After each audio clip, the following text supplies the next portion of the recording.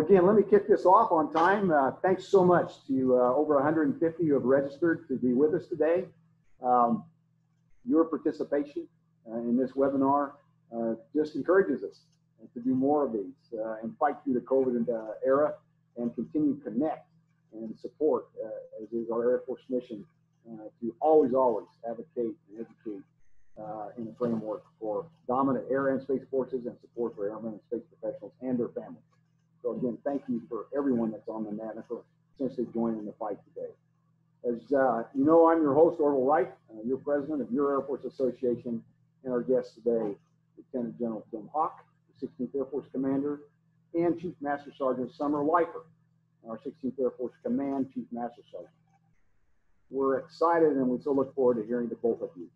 But first, my job, and I'd be remiss for not thanking, sincerely thanking our incredible sponsors for making this event possible today. I'll start with Collins Aerospace. These are in alphabetical order, by the way. Collins Aerospace, Elbit America, General Dynamics, GE Aviation, L3 Harris, Lockheed Martin, NextEra Energy, Oracle, Pratt & Whitney, the Pentagon Federal Credit Union, the Roosevelt Group, and SAIC. Again, Tim and Summer, welcome. Over to you for about the next 30 minutes or so, and then we'd like to leave time from about 11:30, this is Eastern time, by the way, from about 11:30 to 11:45 for Q&A.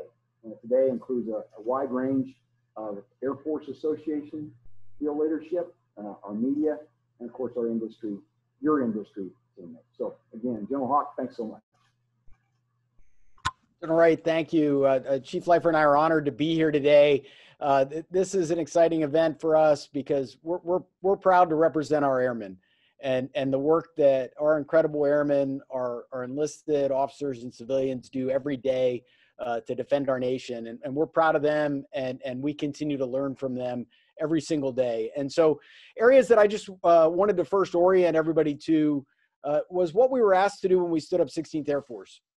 And it was really to create a new organization to address a problem that had been identified, which is that we had some incredible capabilities in our Air Force to do ISR, cyber, electronic warfare, and IO, but we were not integrating them effectively in terms of how we could produce outcomes for our nation. That was the problem statement that the Secretary asked us to address. And in doing so, she assigned us a series of missions. And how we integrate those missions is really how we're going to be evaluated in terms of the outcomes we're able to achieve. But those missions that she's assigned us span a whole spectrum of things within the information warfare portfolio. And I'll just walk through those really quickly to orient everyone. And then as we go into the question and answer, welcome any deeper dive in any of these areas. But 16th Air Force has been designated the service cryptologic component for our Air Force and now also for our Space Force. So in that role, we represent General Naxoni as the Director of the National Security Agency as his component, and ensuring that we're conducting SIGINT operations consistent with our laws, policies, and values every single day across our enterprise for both the Air Force and the Space Force. Other missions that were assigned, we're the AFA and Ops Commander, so we run the Air Force networks and we defend the Air Force networks through our 688 Cyberspace Wing, and that is our NIPR, SIPR, as well as our JWICS networks are all operated by 688 Airmen. We are also assigned as a component to U.S. Cyber Command and 4 other combatant commands. And in that role, we are the COMAFOR for all the Air Force assigned forces to U.S. Cyber Command, but also designated as the Joint Force Headquarters Cyber, which is the planning lead for a series of missions that General Naxoni has assigned to us. But in that role, we are also designated as the cyber component to U.S. Space Command, U.S. European Command, U.S. Transcom, as well as U.S. Strategic Command. So in there's a really great opportunity for synergy across those roles and missions. We were also identified as a Defense Intelligence Component Head, which gives us the responsibility to ensure intelligence oversight of all intelligence functions that fall outside of signals intelligence. And those are things we take incredibly seriously in terms of ensuring that every single day we're compliant with our laws, policies, and values in how we execute those functions. Last role that was assigned is as 16th Air Force Commander, we're a component numbered Air Force. So we present forces for all of the wings that we have assigned to air components and combatant commands. And those span really our global intelligence, surveillance, and reconnaissance force, our recce aircraft, as well as our operations to extend networks through warfighter communications, our global weather activities, as well as targeting for all of our air components and combatant commands. So inside of all of those roles and missions, there's really some things that are a nexus. And that's really where we're working together across our staff to be able to be effective in integration. And how we integrate is through a fundamental set of doctrine that we're building, which is around the idea of convergence and convergence in the information environment.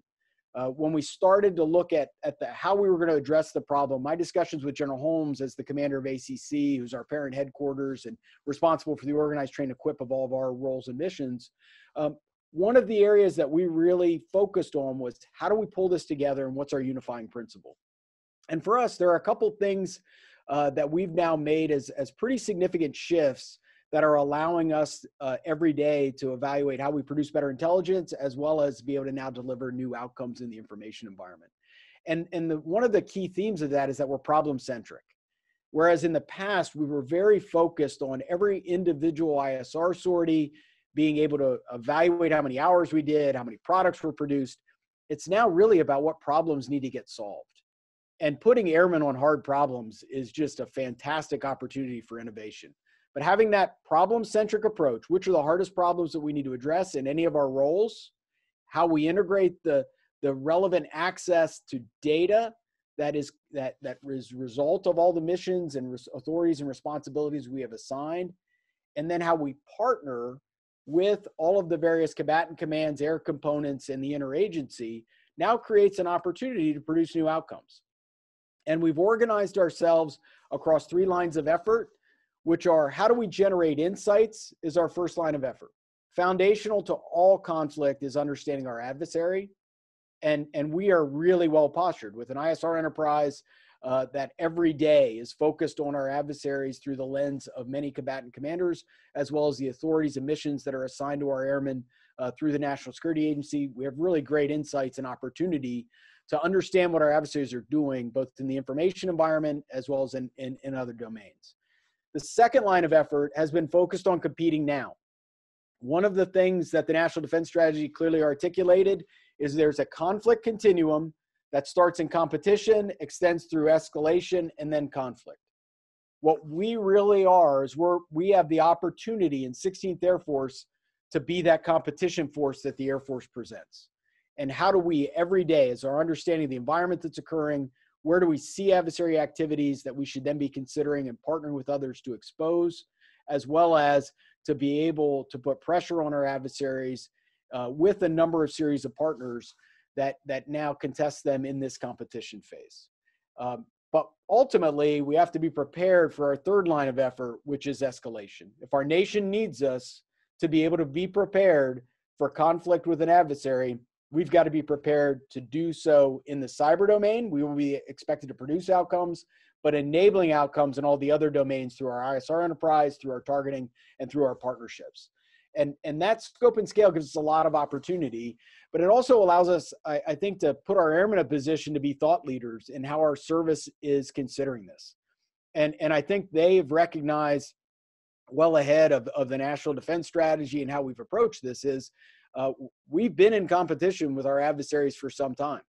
And we have to identify within our own service where are areas that we've built in biases that are inhibiting our ability to integrate and be able to put pressure on our adversaries that are doing things either that are against our nation, against our values, against our democracy, as well as against our allies.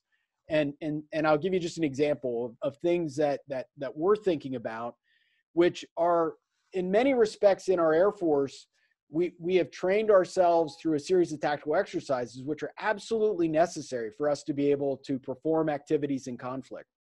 But it also establishes for us a set of parameters that fights on when we actually have aircraft engaged in the battle space. when in reality, we're engaged in the information environment every single day, and we have been for some time. Did conflict really begin when the DNC was hacked? Was that really the first day of conflict and really engage in competition that we recognized?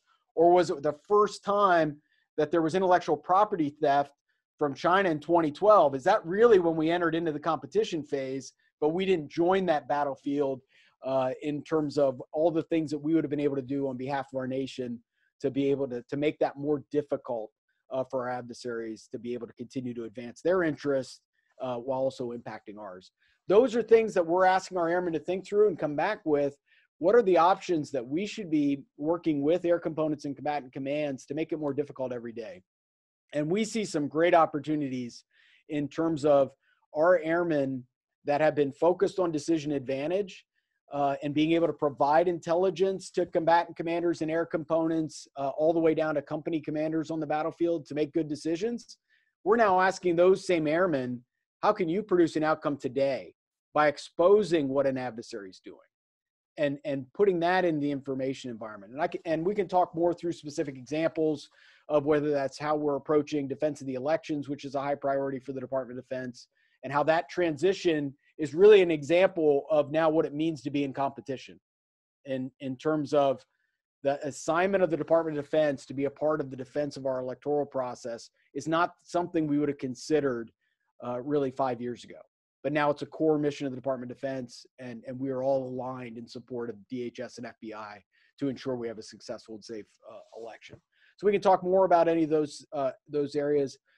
For us, the other thing that we're also really excited about is how the role that 16th Air Force and our airmen are in terms of transforming how our networks are operating and the services that we've got available. Our airmen have done some just absolutely amazing things in terms of how we've responded to COVID. And on March 10th, we had the ability to support 9,000 airmen on any given day for telework. That was our demand signal that we had received from our Air Force. On March 12th, the demand signal was 300,000 airmen needed to telework. And our airmen, in partnership with Air Combat Command, with Air Force LCMC, as well as our CIO's office and their staff, were able to respond really quickly and be able to present to our Air Force a series of telework capabilities that now we're really comfortable and have now hit a really solid rhythm of being able to leverage airmen, regardless of whether they're in the workplace or whether they're at home, being able to fully leverage the talents of our airmen. And we could talk more about that, or how we've had to adjust in relation to unique circumstances from each of our airmen, but really proud of how we've been able to transform from a telework perspective, and also how all of our operational units have been able to sustain operational capacity in an environment where we're certainly also being very conscious of health of our force and also the unique circumstances that every family is dealing with, whether that be schools, childcare, all those other issues. We're really proud of how our airmen have responded to that. So that's really the overview from my perspective in terms of our roles and missions. I'd like to turn over to Chief for her thoughts in terms of where we're starting at 16th Air Force. Thank you, sir. And thank you for the invitation and opportunity to join you today. This is such an important event, and I'm honored to be a part of it and to represent the 16th Air Force. One of the things I want to give a shout out to is all of the brave women and men who have gone before us that helped us get to where we are today. We have this incredible legacy and heritage, and that is the foundation that we stand on. We stand on the shoulders of giants, and I appreciate that so much. And in honor of that legacy, we're moving forward with the same type of energy and commitment and passion to achieving outcomes and delivering outcomes for our nation. One of the ways that we do that is through our enlisted force. I am proud to say in the 16th Air Force, the majority of our operators are enlisted airmen, and they are wicked smart tackling wicked problems. As the boss said, we are becoming and have been and are showing up as thought leaders within our Air Force across a number of different things. So from our operations to how we develop our force, how we move forward as an organization, the things that we're doing with our Listen, Learn, Lead initiative, which I hope we have time to come back to later. We are finding a way, making the way, and showing the way. And that's how the Phoenix of the 16th Air Force show up. Over, sir. Thanks, Chief. So General Wright, what I'd like to talk a little bit now is kind of build on what Chief just said in terms of that I think all of us as a nation are dealing with. So since the killing of George Floyd, it has really had an impact on our nation and every one of our airmen. And I think what we've been really proud of is how our airmen have responded to that, and really acknowledging that there are a number of open wounds in our nation, and we wanted to give our airmen the opportunity to really teach us as to what some of those underlying issues were, how they were affecting them, and then how we could respond. And where we've spent some significant time is really with our airmen and creating forums so we could learn from them. And I think personally, I can't thank them enough, because it certainly has, for me, I've certainly been able to recognize blind spots that I've had that I didn't recognize in terms of whether or not there was unconscious bias that we were as an organization perpetuating, whether things we could inform in our institution, our great institution of the United States Air Force, how we can continue to improve our Air Force, as well as where are things we can do to influence within our society that ensures dignity and respect for our airmen. And I think what I'd like to do is just take a couple minutes and have Chief and I give you a little bit of perspective on what we have learned so far. But what we wanted to do initially was create a forum where we could allow our airmen to express what they're feeling and also what they've experienced. And we did that through creation of groups that we called Listen, Learn, Lead forums. And the idea being, the first phase of this is for all of us as leaders at every level, all the way down to the first line supervisor, to be able to listen to what our airmen have experienced, both in service and in our nation. And then as we listen, learn from that, so that we can lead and create outcomes and actions. And so we're proud of the forums. We've learned a lot. And I'd like to pass to Chief for her perspective thus far. Thank you, sir. So one of the things that we learned is we have a lot of work to do. And there are airmen who have felt that they have not been fully empowered, that they have been diminished in some way because they're not able to, they're not encouraged to, and they're definitely not celebrated for showing up fully as themselves while being, of course, we want every airman to be true to our core values. Absolutely. We also want every airman to show up fully and completely as themselves, because that's what we need. That is our power. The power in air power is our people. The strength of our force is the strength of each of one of our individuals. And as we listen to these stories, and people were so brave and had so much courage to, one, share their stories, and then to listen without the immediate need to respond. Rather, they listen to absorb and process and think about it and consider different perspectives. We heard stories how airmen can be in their uniform and treated one way, yet they go off base and they're out of uniform and be treated completely differently, right? The discrimination that they have to face, yet they have stepped up, them and their families, to serve our country.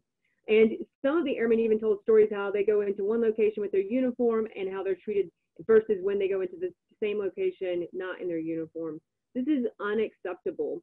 And we are taking action. So as we learned these things, we did look at action. That was one of the things that we learned. Airmen, this is not the first time they've had this conversation, many of them, and they've been trying to get people to listen, learn, and then act for a very long time. So I applaud, and I'm so grateful that they had the courage and the commitment to stick with us as we are demonstrating to them that we are acting. We're taking tangible actions and not just listening without any intent to do anything about it. So we have a solid plan of actions that are solidly within our control and influence right now. Some things are things that we can change very easily, small fixes, and then things that we're going to do to work with our communities and community engagement, and then with our higher headquarters to address policies that may no longer, and maybe never ever did really serve us as an organization moving forward.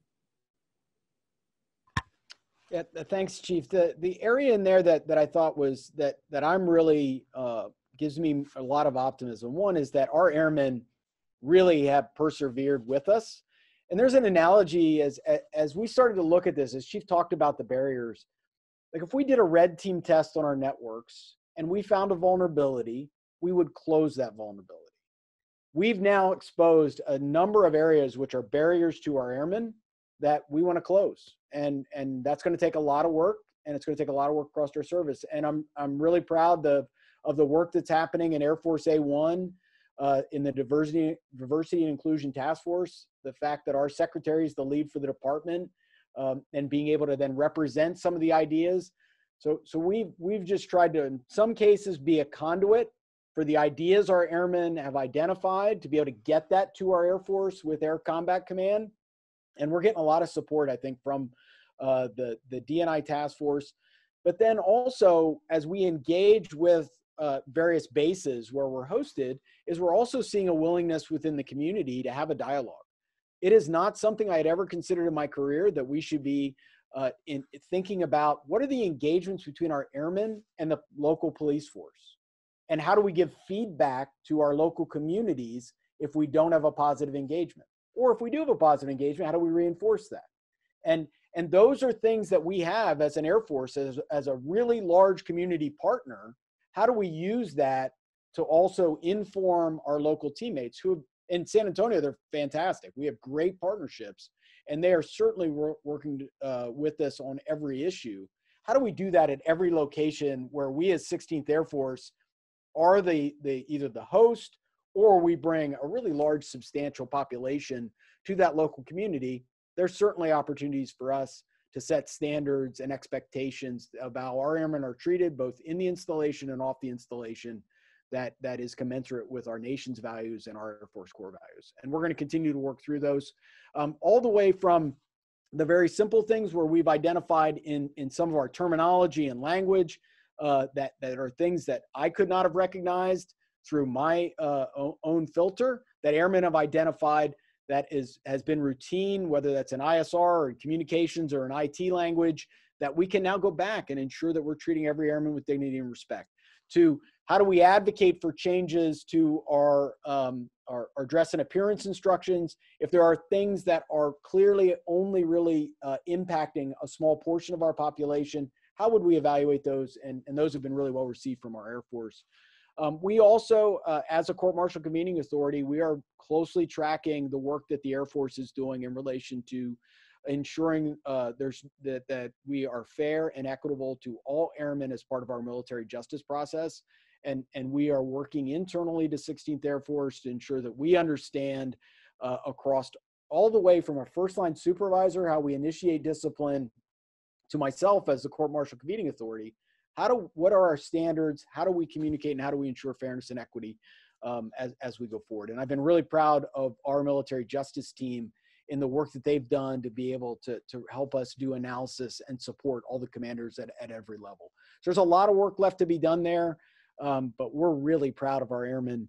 Chief, any closing thoughts on that topic? So I'll reiterate, the power in air power is our people. The strength of any one individual determines our collective strength. When we diminish any one airman, we are all diminished. We must lift up every airman so we may rise up together. And that's what we're committed to in the 16th Air Force. It's going to take courage and curiosity and compassion, and it's going to take us pulling together. And that's what we've been doing, and I know that's where we're moving forward in the future. Thanks, Chief. And right aligned with that, one of the areas that we wanted to make sure we talked about today was also how we recruit, retain, and develop airmen. And that clearly the environment that we create is one of those key areas of how we treat airmen every single day with dignity and respect and allow them to reach their full potential certainly has an impact on us every day from a retention standpoint and a development standpoint.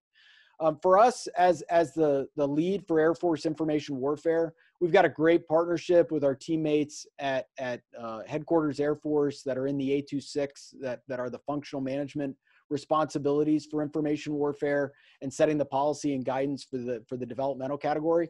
We're transforming how our Air Force does many of the developmental activities and how our development teams look and how we promote airmen. We've made a lot of changes over the last few years. It gives us a lot of opportunity space, I think, also in terms of how we develop our force. We've done a number of things all the way back to basic training to also improve the airman experience when they arrive at their first unit. And General Bryan started this when she was the ISR NAF commander, which was to partner with the recruiting service to be able to start airmen's clearances before and have them complete before they leave BMT. And we're now at a spot where our airmen are at 99% of approved adjudicated clearances before they arrive at their first operational unit, which is fantastic. We don't want them sitting outside waiting for a clearance. We want them being able to use the skills we've applied to them at their technical training and getting them to work as fast as we can. So that's been one area of major improvement. We are also working with General Thomas, the new recruiting service commander, to take full advantage of all of the things that Congress is also giving us. There are areas where Congress has given us a lot of latitude in terms of how we recruit our civilian airmen, particularly within the cyber domain. And then also, how do we help spot the right talent for our various career fields where our enlisted airmen are really the key to our nation and to be able to produce outcomes in terms of really highly technical intelligence or cyber-related activities. And I think we're excited about that partnership with the recruiting service. We've seen great promise, and we've done really well at training our airmen and getting them certified. We want to continue to work really closely with all of our team on the ability to retain those airmen. Last area, I think, now that we're looking at it from an information warfare perspective, is we have really been emphasizing as a service the technical aspects and being able to ensure we've got STEM recruits. And now we're also now asking ourselves, what is the ensuring the balance for our cultural understanding in terms of, if we look at the national defense strategy and China and Russia, we clearly also need to be able to ensure that we've really got a deep understanding and growing the airmen that are focused on understanding the nuances of culture and language in a way that allows us to inform potential outcomes if asked to do so. Chief, any thoughts on recruiting retention for our airmen? So one of the things I want to share is that we have an opportunity here where airmen can really fulfill a sense of purpose. By joining our team, by being part of our mission set, they're going to see immediate national level, sometimes global level results of the work that they do. And that's not something that they're going to necessarily have the opportunity to do out in the private sector. So we're looking for those individuals who have the skills and the aptitude and the desire and willingness to do what their nation needs them to do to keep our entire nation and our families safe. And I also want to point out that this is a shift for our entire Department of Defense. When I review the National Defense Strategy, there's only a couple lines in there that talk about the cognitive domain, cognitive warfare, what we're doing to contribute to the growth of cognition within the Department of Defense. I believe more and more this is going to become important for our Department of Defense across all of our different skill sets, the operations that we have, that we invest in the cognitive domain so that every service member, regardless of what job they're doing, what task they're assigned, understands the importance of information warfare, how to counter disinformation, how to apply critical thinking skills, and develop the sword of their mind. Over. Thanks, Chief. General Wright, I think we're over to you for any questions. Well, first, thanks so much. Incredible insight that helps, I think, all of us team with you and understand and certainly applaud your leadership, incredible work you're doing. I'd be remiss, by the way, as you brought up the contributions of our civilian workforce, to not thank one of your senior civilians that Security Hill at 16th Air Force's Dottie France. We define airmen to include civilians, officer and enlisted airmen. So please pass along our thanks to Dottie for her leadership and service over the years. Many of us that have worked there, and I know you can, some of us can't thank Dottie enough. An exemplar for all of us. Well, with that, we're now going to open the session to questions from the audience. And as we've been listening to this terrific conversation, and as a reminder to our listeners, you can participate in the question and answer period by using the raise the hand function on your device. When I call on you, please unmute your mic and state your name and affiliation for our guests here before asking your questions. You can also submit a question in writing using the Q&A function. In that case, I'll just read the question aloud to Lieutenant General Haugh and Chief Master Sergeant Leifer. And with that, let's first go for a question to our Rachel Cohen at Air Force Magazine. Rachel. Hi, everybody. Thanks for doing this. So I'm curious at this point in the year, you guys are kind of waiting for Congress to agree or not with the Air Force's decision to retire a bunch of Global Hawks. So I'm curious from the numbered Air Force perspective, what are you doing to prepare for the possibility that that those Global Hawks might be going away in the near future? What does that mean for personnel or for ops and backfilling that, kind of where do you stand right now?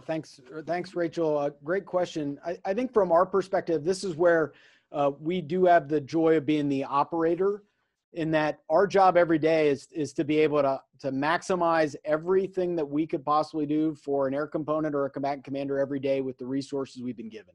And so that's really where our team that is operating Global Hawk, I received an update yesterday on another innovation that they've been working on, because they're going to continue to optimize everything we're doing with the Global Hawk for as long as the Global Hawk's in our inventory.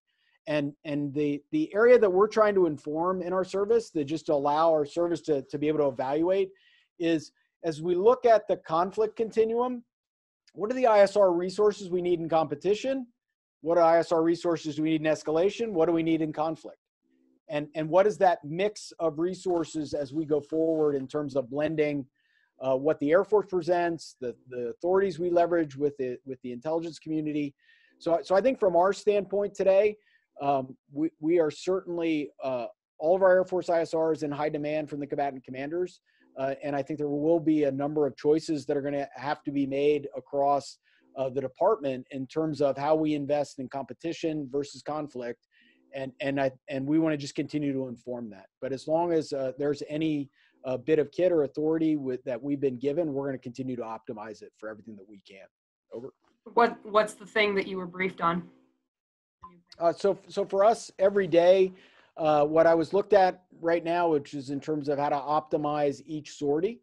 I probably am not going to go into really any operational detail as to which AOR, but we work really closely with Air Combat Command and each of the COCOM J2s and J3s.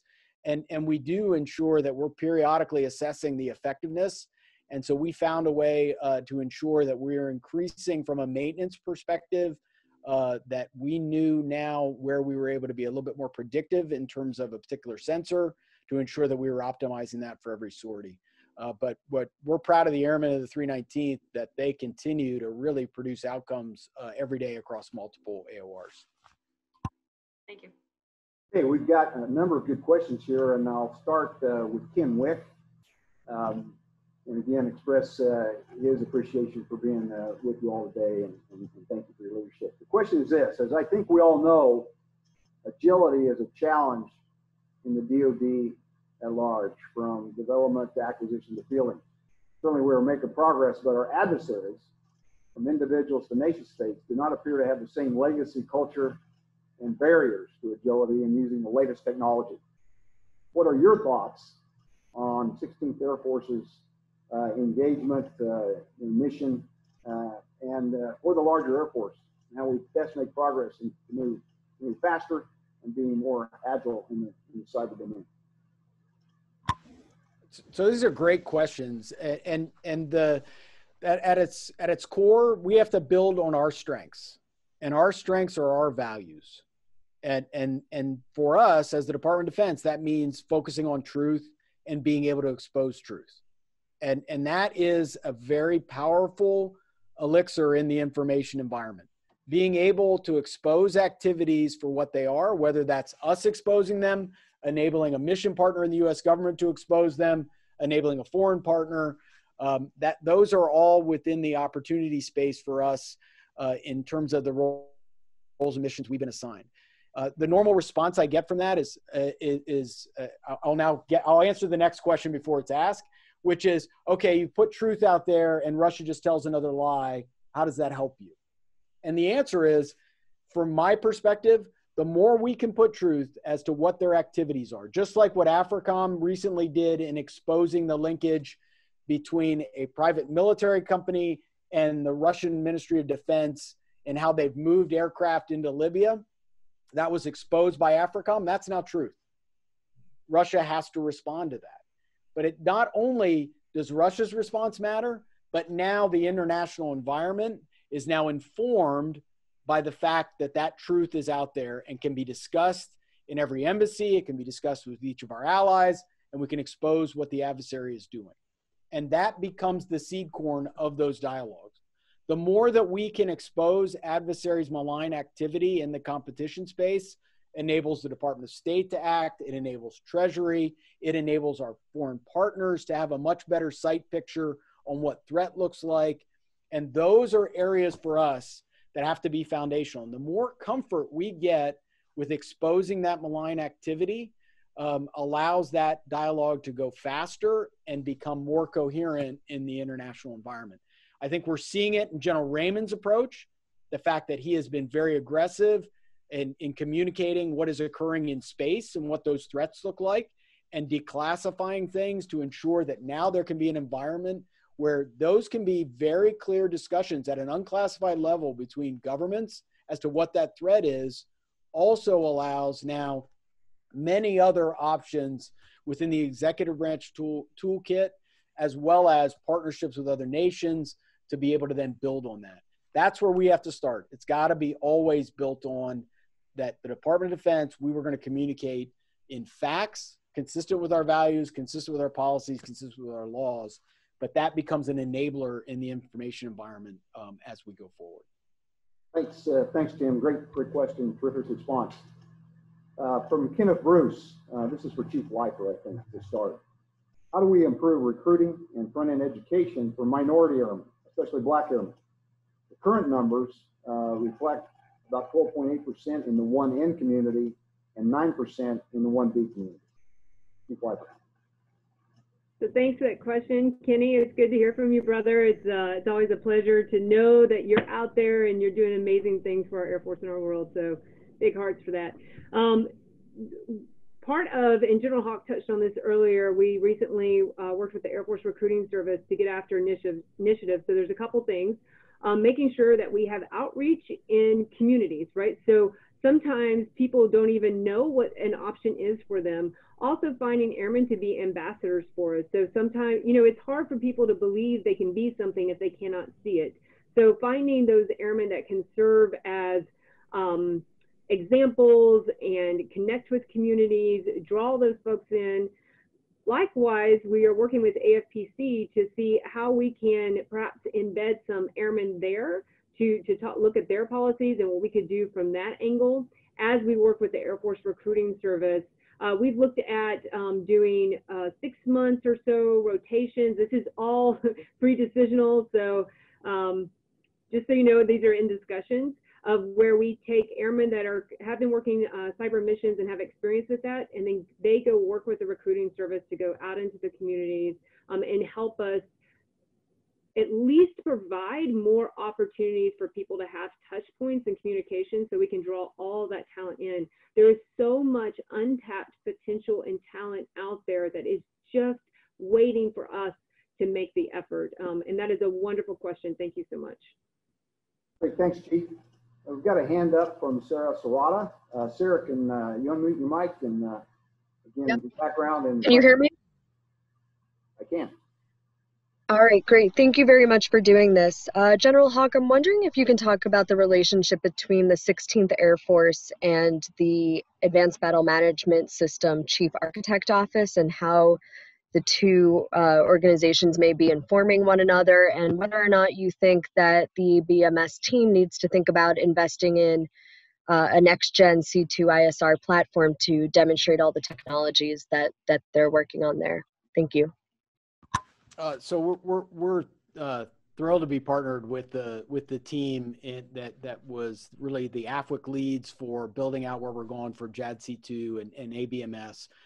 We've got a number of touch points with them, and I'll kind of walk through them in a couple different ways. One is really as the operator of the Air Force networks, we certainly have a really tight role with how we think about the ability to inform and move data both in peacetime and in wartime. And that's an area that we're closely partnering. As we go forward with our enterprise as a service risk reduction activities, that's also nested inside this discussion, which is how do we build out our compute and store locally so that we're more prepared for ABMS, JADC2 types of activities as we go forward. We're also partnered in the number of experiments that continue to go on across our Air Force. We've been involved in each one of those in various ways.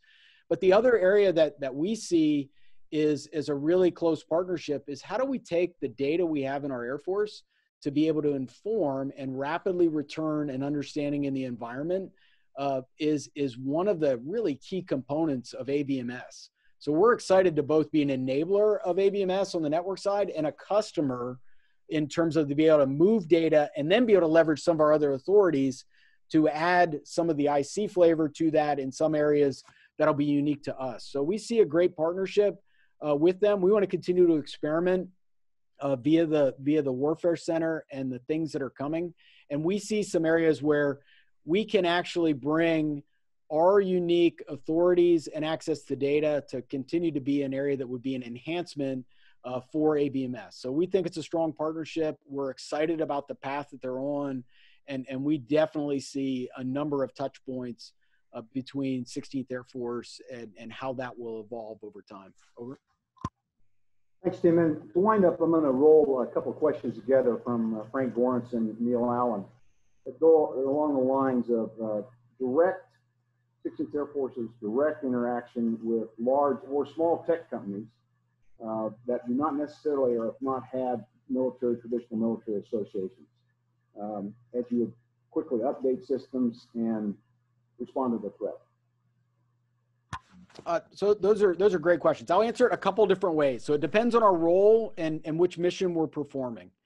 In terms of the things that are organized and trained and equipped by our Air Force, we're really reliant on Air Combat Command to be that conduit. In terms of being the operational force for all the roles and missions we're executing, we've been really reliant on Air Combat Command to be the inject point of the new technology. And they have been an awesome partner. I think we have seen it, and just as one example would be the things that we've done in telework and how we're advancing with Cyber Command, with DISA, and with the DoD CIO has been injected by the ACCA6, and we're in support of them. And it's really been a great partnership. We're seeing the same types of things also in how we engage with AFWorks and things that are going on with our LCMC partners. We're really using, they're our conduit for that. On the cyber side, we have a direct relationship with US Cyber Command as a component. And we've got a neat partnership with a number of universities, as well as creating forums. Cyber Command has created a forum called Dreamport, which is an area where it's an unclassified environment where vendors can be brought in, whether they're brought in from DIUX or any other element, to be able to experiment with technologies and have some access to data that Cyber Command can provide and allow all of the components to participate in. We've seen really some benefit for that. In that forum has really helped us with our big data platforms and some of the analysis that we're doing on the cybersecurity side. So I think it's very different depending on which mission we're talking about, whether we have direct involvement or indirect through our partners. But we're excited with where ACC has taken this for a number of our missions going forward. For everyone on the net though today, thank you so much for being part of the Air Force Association team here, for joining the fight. This event will be recorded and put on our website shortly for continued review. And again, for General Haugh and for Chief Leifer, gosh, I'll follow you anywhere. Just where's the target, and tell us what time to be there. You're both just inspirational. We can't thank you enough.